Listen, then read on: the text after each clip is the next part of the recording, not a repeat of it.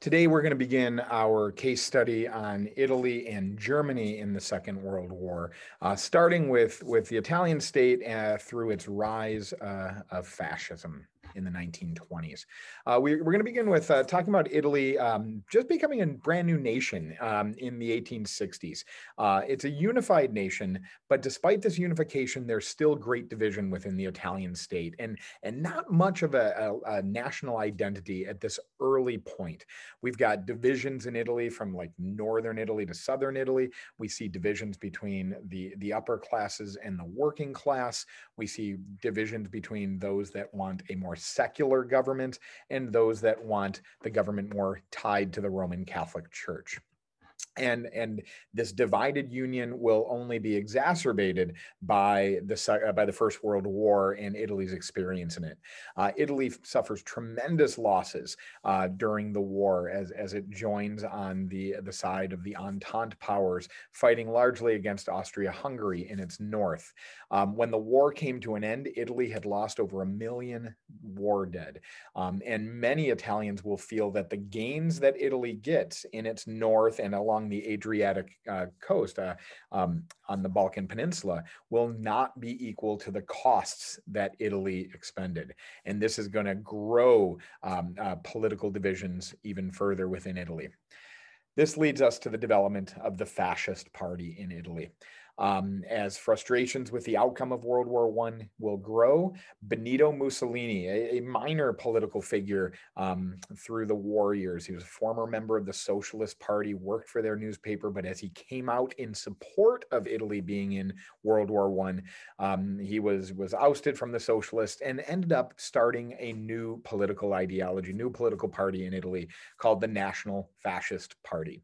And the ideology of this fascist group is a promotion of nationalism. And remember, this is a promotion of nationalism in Italy when much of the rest of the world after World War I is moving towards a more international mindset. Dictatorship in Italy and the support of a one-party political state.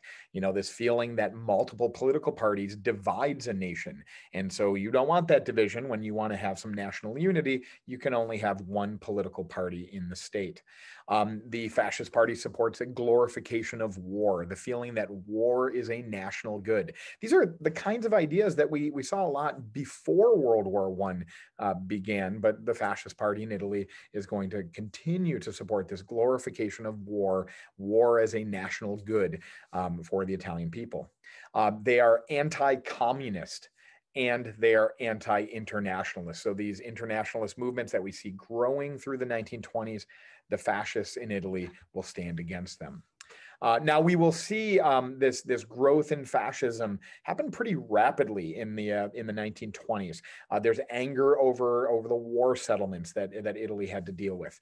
There's an economic crisis in Italy following the First World War. Unemployment is high, and when people are economically frustrated, they are more likely to move towards radical political ideas.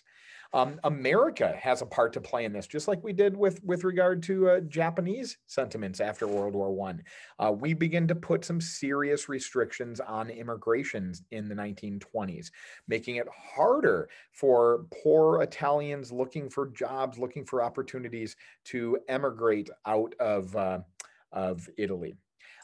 The Bolshevik Revolution in the Soviet Union or in Russia is going to lead to fears, not only in Italy, but in other parts of the world, that there's going to be communist expansion in Italy itself.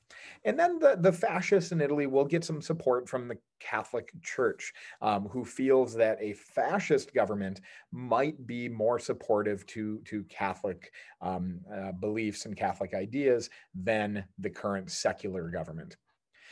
This comes to a head in October of 1922 with an event known as the March on Rome. The government in Italy, which was a coalition government made up of many different political parties, could not suppress the growing street violence led by and supported by Fascist Party members. Socialists and communists call for a general strike within Italy to protest economic conditions. And the Fascist Party is making calls for law and order. That's going to grow its support, especially from middle classes that weren't previously very supportive.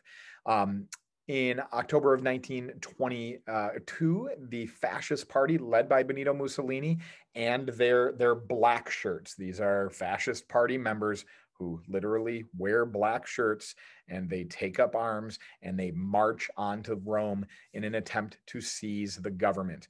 The King of Italy, a guy named Victor Emmanuel III, is going to side with Benito Mussolini in hopes of avoiding greater violence and possibly his own overthrow. And he will name Benito Mussolini the Prime Minister of Italy, despite the Fascist Party only having a small number of seats in the Italian parliament. From here, Mussolini is going to move to consolidate his power to become the dictator Mussolini. His government is going to receive an early vote of confidence from the rest of the parliament and gains emergency powers to reform the administrative government and taxation in Italy. In February of 1923, the Fascist Party grows as the Nationalist Party in Italy will merge with them and join. In July of 1923, the Acerbo Law is passed. This is a law in Italy that will allow the political party that receives the most votes in an election, what we call a plurality of the vote, because there's too many parties for anybody to receive a majority. So the party that receives the plurality or the most votes in an election will receive 2/3 of the parliamentary seats. Which is essentially going to make that party with the plurality able to do whatever it wants in government. On April 24th of the same year, 1924 here, the next elections will be marred by political violence from guys like the black shirts throughout Italy. And we're going to see the Italian fascists get that plurality of votes. And so because of the Acerbo Law, then they are going to receive 67% of parliament. So they're going to go from a very tiny fraction of the government in Italy to now dominating and able to pass anything that they desire. On June 24th, a liberal political leader will speak out publicly in the Italian parliament against the fascists and the political violence that was seen in the election. After he does this, Giacomo Matteotti is going to be murdered in Italy, and many fingers are going to be pointed at Benito Mussolini and the Fascist Party for that murder. In January of 1925, Benito Mussolini will proclaim himself Il Duce, the head of government and the Duke of Fascism. And in that same year, a new government law is going to be passed, thanks in part to the fascists having 2/3 of the parliament, called the Law on Powers of the Head of Government, which will give Mussolini supreme executive power, and only the King of Italy could remove him from power. From here, he is now going to become the dictator Benito Mussolini. Political parties and trade unions in Italy will be banned. These are things that the fascists believe divide countries. They divide people politically. They divide workers from their management. The press will be taken over by the government. There will be no free press in Italy, no critiques of the government.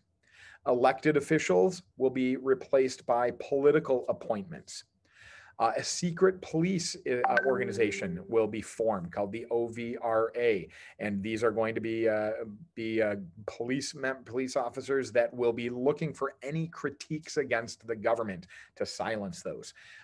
Jury trials will be ended in Italy, so only politically appointed judges can make decisions in these trials.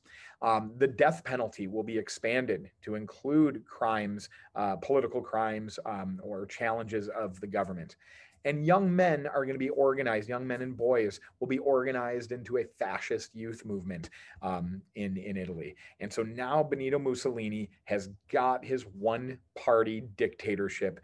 He's got his fascist government. And in our next video, we're going to talk about what he's going to do with that new fascist government. We'll see you next time.